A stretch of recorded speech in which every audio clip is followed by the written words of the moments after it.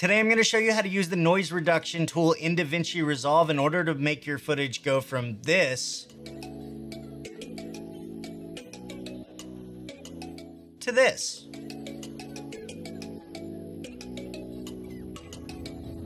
Let's take a look. Some of you may remember that a few weeks ago I put out a video listing my 5 favorite features in Davinci Resolve Studio, and one of those features was the noise reduction tool. As far as I'm concerned, when it comes to video editing, the noise reduction tool in Davinci Resolve Studio is one of, if not the best. So today we're going to jump into Davinci Resolve and I'm going to show you how to use that noise reduction tool in order to take your footage from really, really bad to really, really good. Now, a couple quick things before we get started. First, if you're using the free version of Davinci Resolve, you're unfortunately not going to be able to use this noise reduction tool, but there is a noise reduction tool on the Fusion page that you can use. I put out a video about that. You should go watch that. It'll be linked in the description. The second thing before we get started is I want to talk about why noise happens and when noise happens in your footage. And basically there's 3 times when you're typically going to find noise in your footage. The first is when you shoot underexposed and then you bring everything into post and you have to crank the shadows. You got to lift the shadows, lift everything up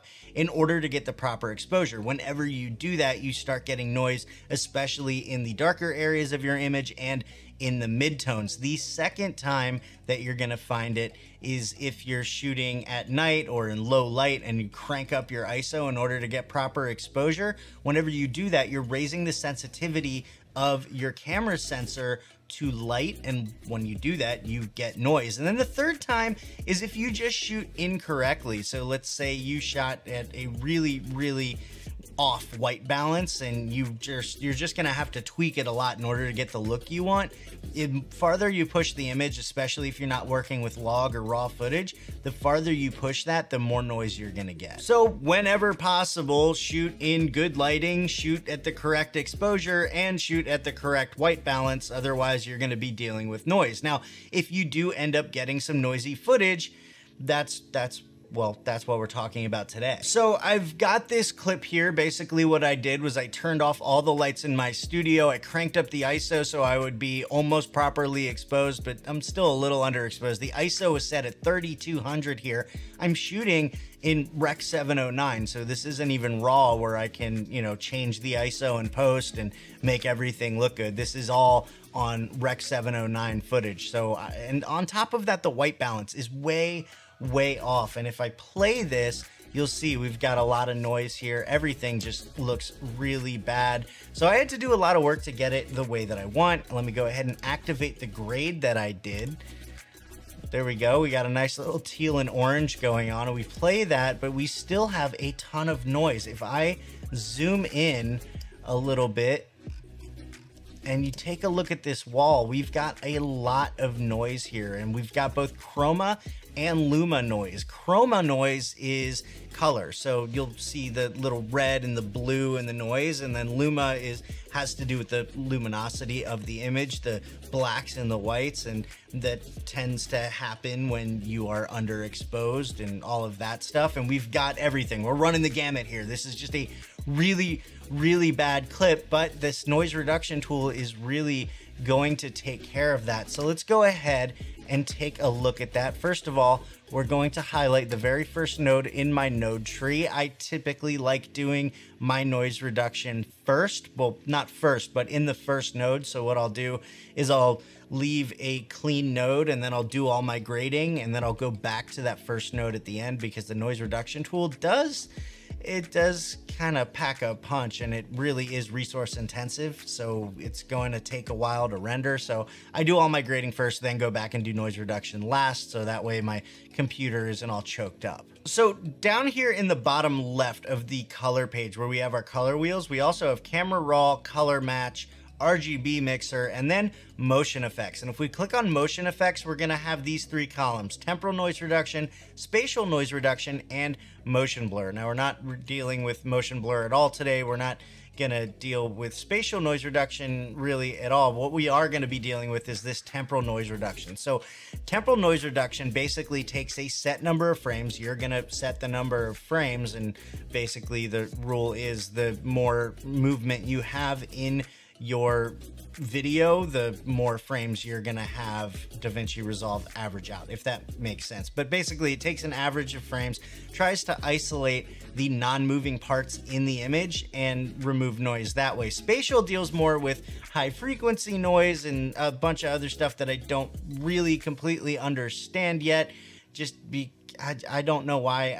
I've like read it, I've watched videos, and it still just doesn't quite make sense to my brain. If it makes sense to you, please explain it in the comments. I have no qualms about admitting when I don't know something, but I do know that temporal noise reduction 9 times out of 10 does everything I need it to do. So that's what we're gonna do here. So starting from the top down, the first thing we're gonna do is set the number of frames that Davinci Resolve is going to be averaging out, and you have a choice of 0 to 5. Now 5 is what you wanna choose when you have a lot of motion in your video. For this video, the camera's not moving. We don't have a lot of motion, except for me. I tend to flop around like an idiot on camera. So we're gonna choose a nice little midpoint. We're gonna choose 3 frames.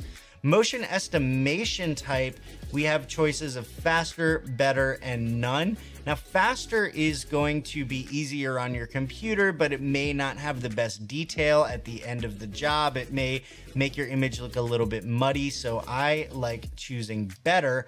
And then I tend to keep motion ratio at medium as well, because like I said, camera's not moving, it's just me that's moving. We don't really need it to be that big. Moving on down, we've got our temporal threshold, and this is where we're actually going to set our noise reduction. And you see we have Luma and Chroma, and by default, Luma and Chroma are actually linked to work together.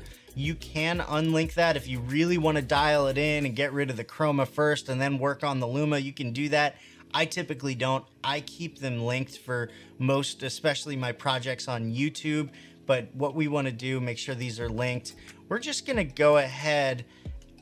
I'm going to put this at like 18.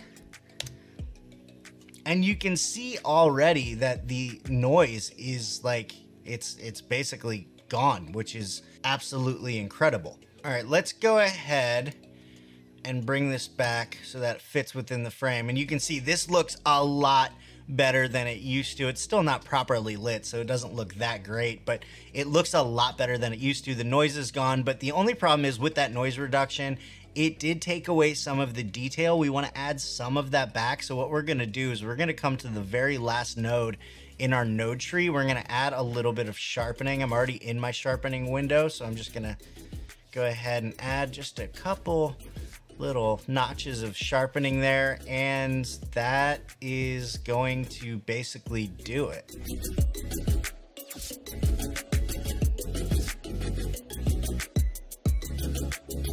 So it's super easy getting rid of noise in Davinci Resolve.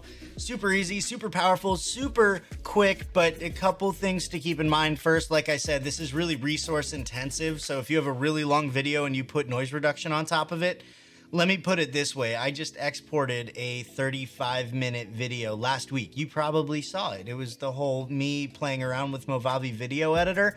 When I exported that without the noise reduction, it took 25 minutes. When I put the noise reduction on, it took 2 hours. So it really is resource intensive. So just keep that in mind.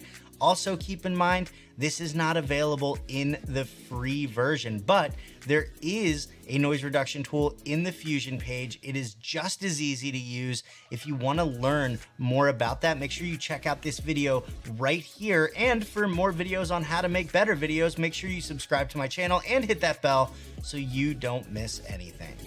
Thanks for watching, and I'll see you in the next one.